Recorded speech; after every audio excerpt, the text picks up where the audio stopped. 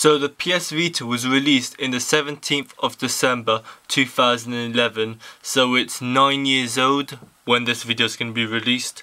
So the Vita was in fact the 4th or 5th handheld Sony made, so they had a lot of experience in it.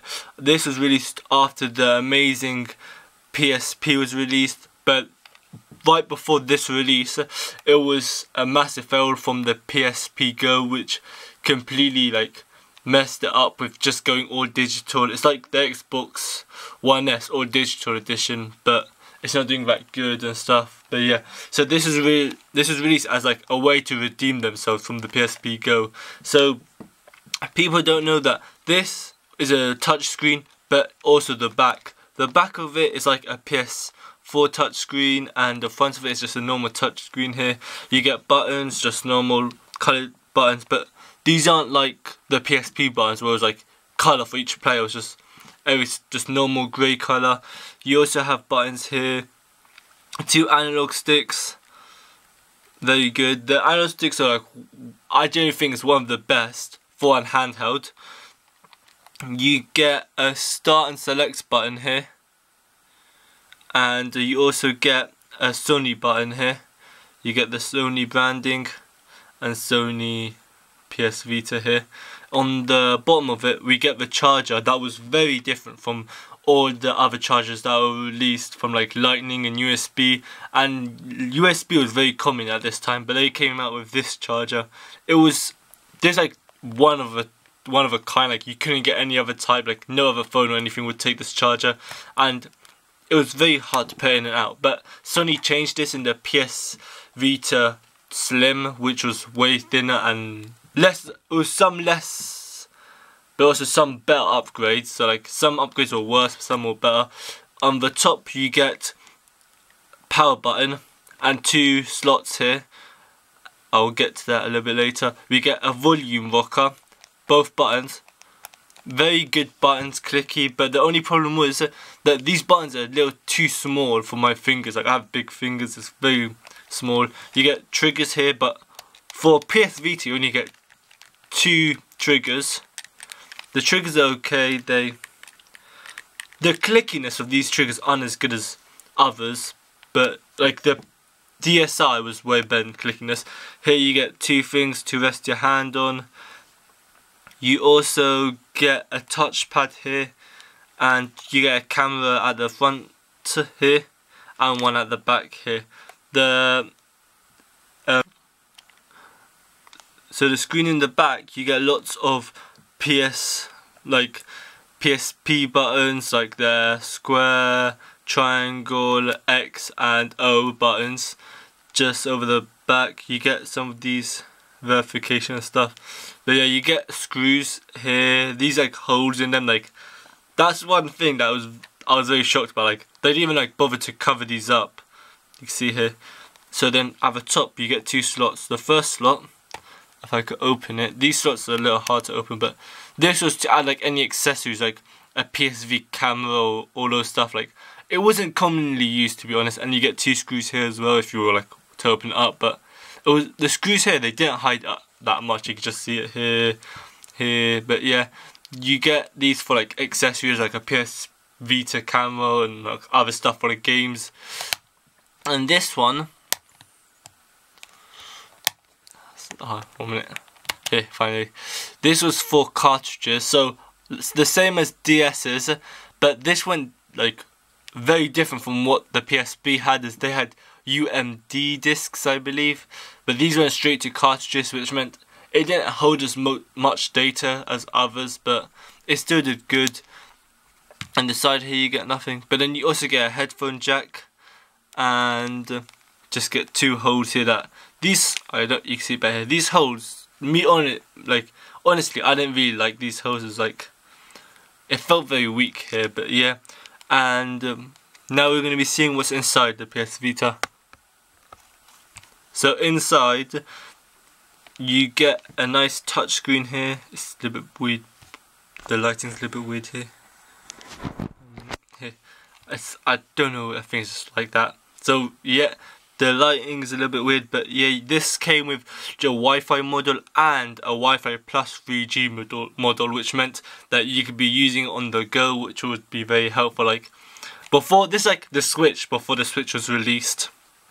But yeah, the software here was very weird because it's like an iPhone, not an iPhone, but like a mobile software. But it was like the time where mobile games would start to get big and stuff. So yeah, you get like some games like you get some demos here. You can see like demo.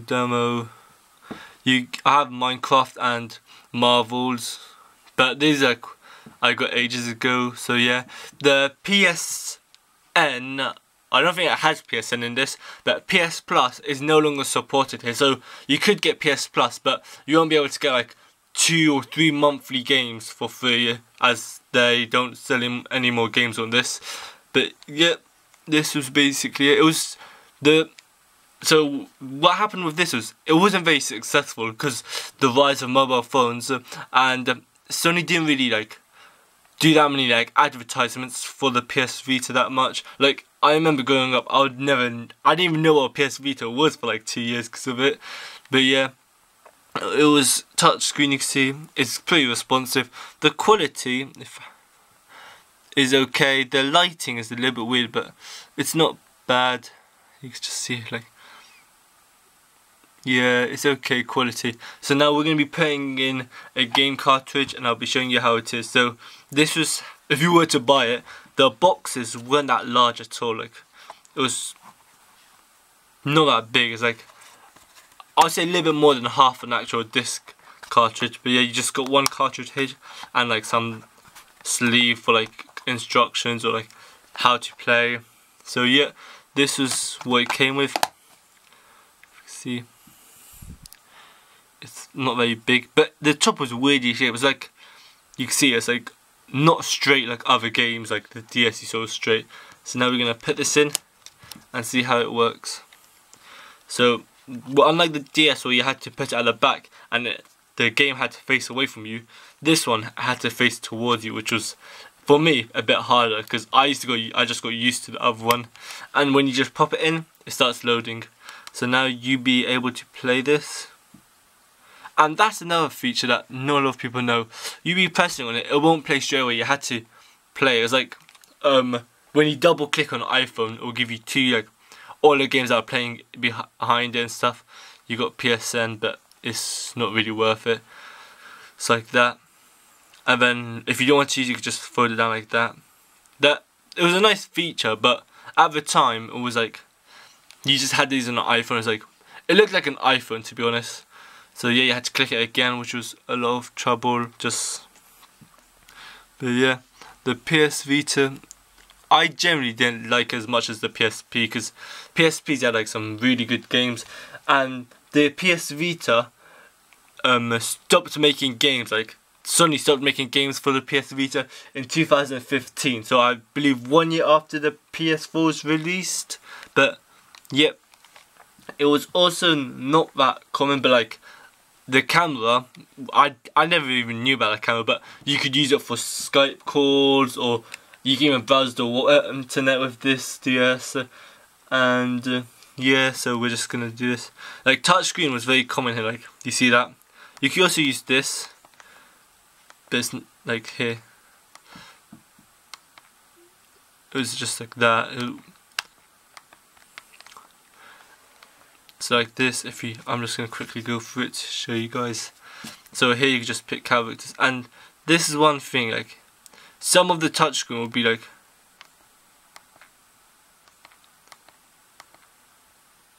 so, but look, I can move side to side, but I can't actually select the character. You have to tap on it. Look.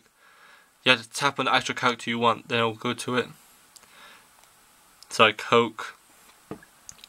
And for this being released in that time, I was like, I generally don't think it was worth at that time, as it was released for £200. I believe it was 200. It might have been a little bit more, but yeah, this was released for 200, and still nowadays you can find these for like, they're not that cheap. They're like see this. Like nowadays they're not that cheap. They're still going on for like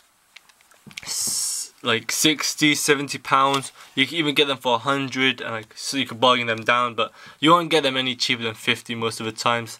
So the PS Vita, is it worth it? Should you get it, or should you just buy something else like the Nintendo Switch? I generally believe that the PS Vita wasn't the best of Nintendo's, and even Nintendo stated that they won't be making any handhelds. So yeah, the PS Vita also had PS4 link. I haven't set it up with my PS4 as I just resetted this just for the video. But yeah, PS4 link was a way to remote play. So you'd be like on holiday or in someone else's like house, you'd be able to play your own PS4 games in this by entering a code at home. Then you'll be able to do whenever. And then you also get PS4 second screen, which was basically, you could use it as another controller. You had a screen here and the same screen would be on the TV, so you could just use it as another controller as player 2 or anything. But besides that, I generally believe if you could get one of these for £50, £60, you should get it. If you have a PS4 as remote play, you could do remote play, and like second screen, like it's pretty good for like going on holiday. You could buy like 1 or 2 games if you want to. But if you were to just buy this by itself, no PS4 or anything, I don't believe it's worth it, as even the buttons aren't that big. Like buying this for a kid is okay, but still, like you shouldn't get this unless you own a PS4. I only use it because the Switch came out. Like I really wanted the Switch, but I have no money, so I really wanted the Switch, but I couldn't get it. So I just went for one of these. Bought this for like mad cheap. I feel it was like 40, something like that. And then I just use this as like a second screen. Like I'll be in another room, I'll just remote play it to here. But even with remote play, there will be a little bit of lag compared to a Nintendo Switch when it's playing it natively on the cartridge. This would be streaming it from the it'll be on the PS4, then from the PS4 it'll be sent to this. So there'll be but depending on how far away you are from the PS4, there'll be more lag. So I usually just play around the house and other rooms and stuff. But yeah, this is the PS Vita review. And thanks for watching.